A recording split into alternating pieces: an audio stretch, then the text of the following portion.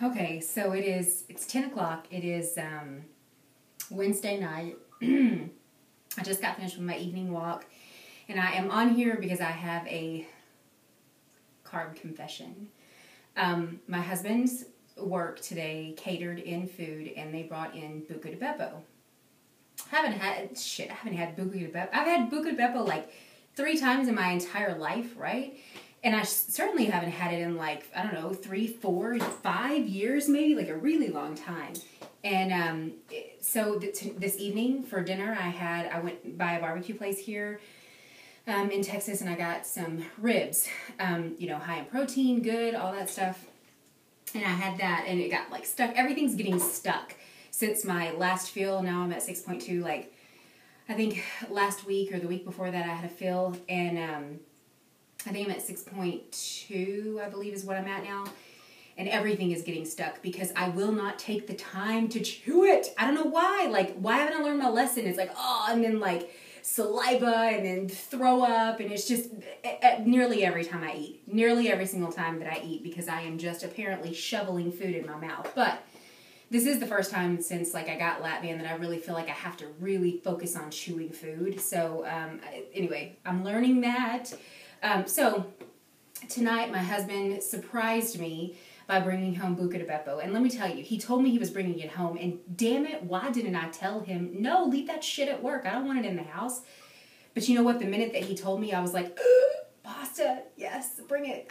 And I had to have some. And so aspects of today were amazing, There were just things about today that were so good and so fantastic, and there were other things about today that were just the most flippin' awful thing, like, just awful. So it's just been a douche of a day is really what it's been. And so I feel like, that it just caught up with me this evening.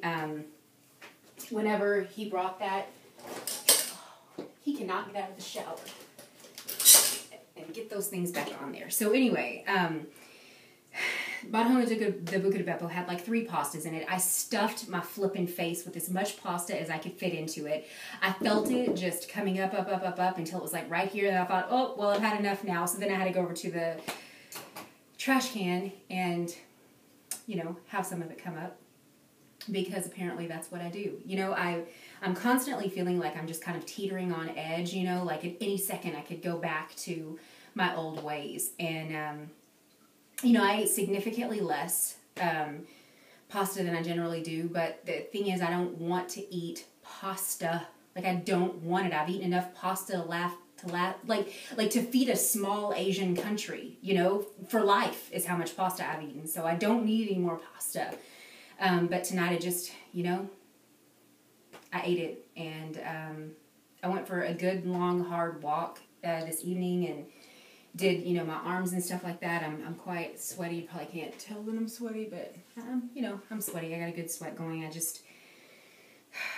I need to remember how I feel in this moment, which is just stuffed. I don't feel good. I don't feel attractive. I feel very uncomfortable. My stomach doesn't feel good. And I just need to know that, like, it's going to be a real struggle if I go back to eating the way that I did, and if I make the wrong choices like I did today. It's really going to be a struggle, and I don't want that. I don't want that at all. I don't think anybody wants that has had some sort of a weight loss surgery. So tomorrow is a new day. I'm going to focus on very high protein tomorrow, very low carb. I'm looking at maybe a 3 carb day tomorrow is what I'm going to try to do to get back in control of things, because I just feel like this evening they were out of control. So tomorrow's a new day. It's a new start.